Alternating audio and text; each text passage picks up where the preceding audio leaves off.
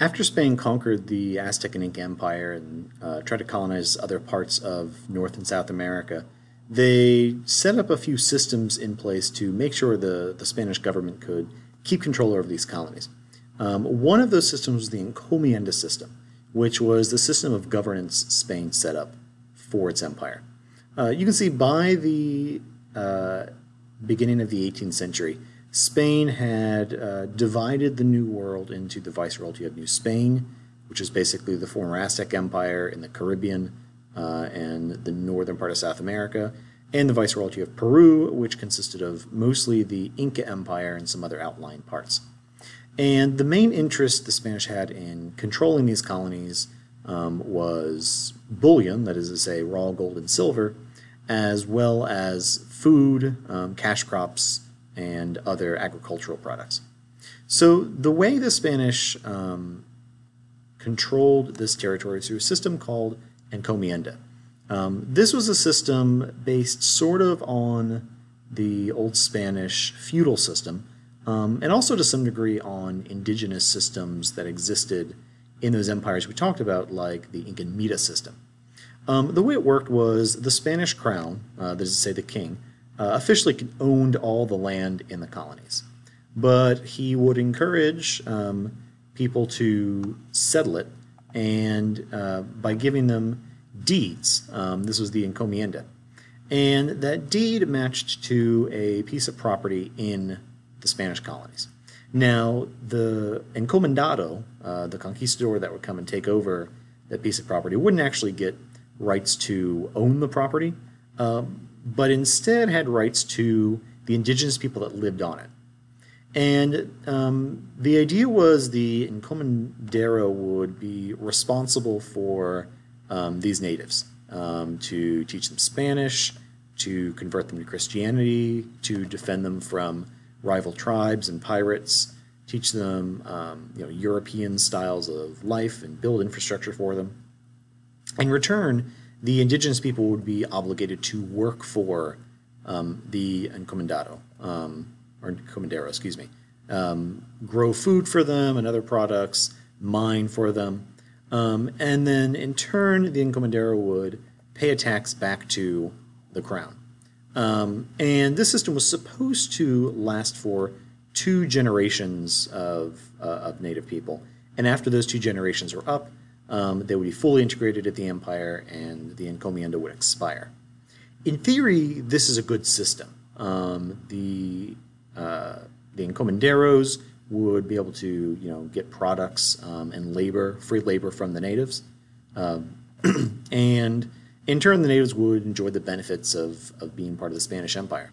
In practice, that really didn't happen. The encomenderos were cruel to the natives.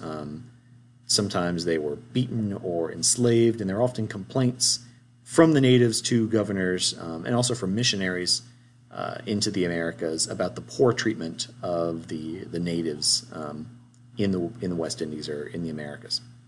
And often the taxes wouldn't get paid, and then after 2 generations were up, the encomenderos kept those systems anyway, so they could rule over the natives basically as their own fief.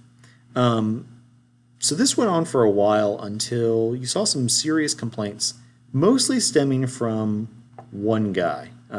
His name was Bartolome de las Casas, and he was a missionary to the Americas. He had been to Cuba, and then he had worked in other parts of the New World as a missionary, and he was mostly interested in, according to his writing, the welfare of the natives as well as converting them to Christianity. And he saw their poor treatment through the encomienda system as, really dangerous, not only to the lives of the natives, but also he saw to the souls of both the Indians or natives and the Spanish.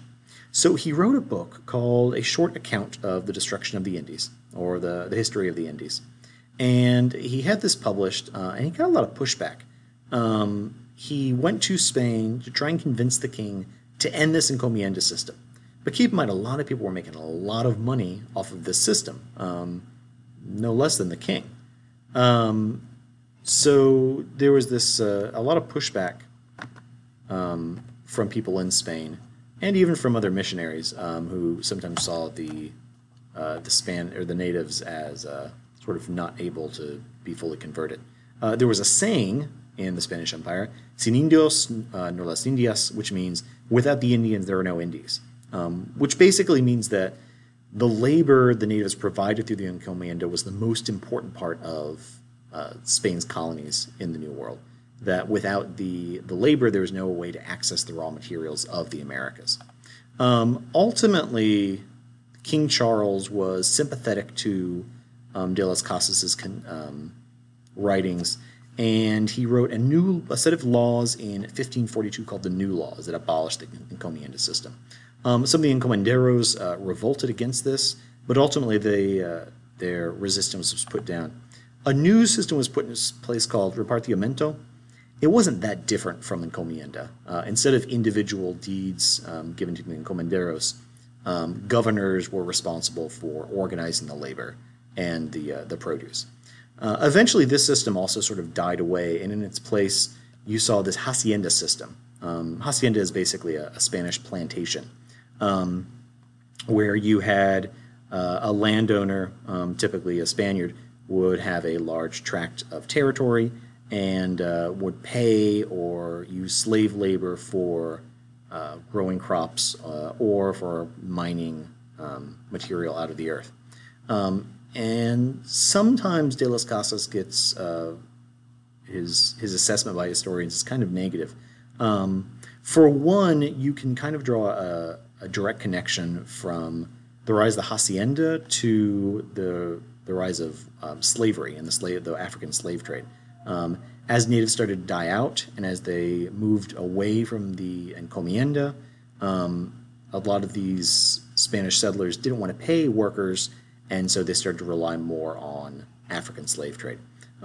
Also, some people say that De las Casas kind of exaggerated the treatment of the natives, that it wasn't quite as bad as he said, and other people in Europe who didn't like Spain too much, like England, for example, used De las Casas' writings to demonize the Spanish, when really a lot of the treatment that the Spanish gave the natives, other Europeans did as well.